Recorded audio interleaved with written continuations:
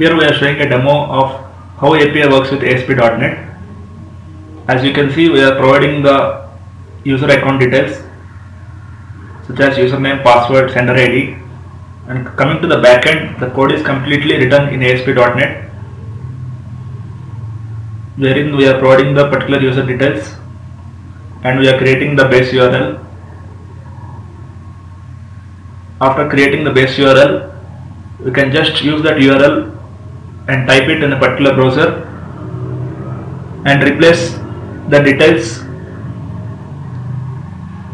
Here we are giving demo account details, wherein username is capsystem and password cap@user, KAP@user,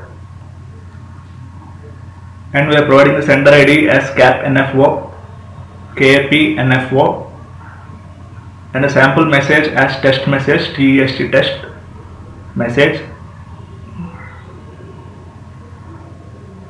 And finally, we need to provide the mobile number to which we want to send the SMS. So you have to give the country code followed by mobile number, and once everything is given and the URL is clicked, the message automatically goes to the particular mobile number.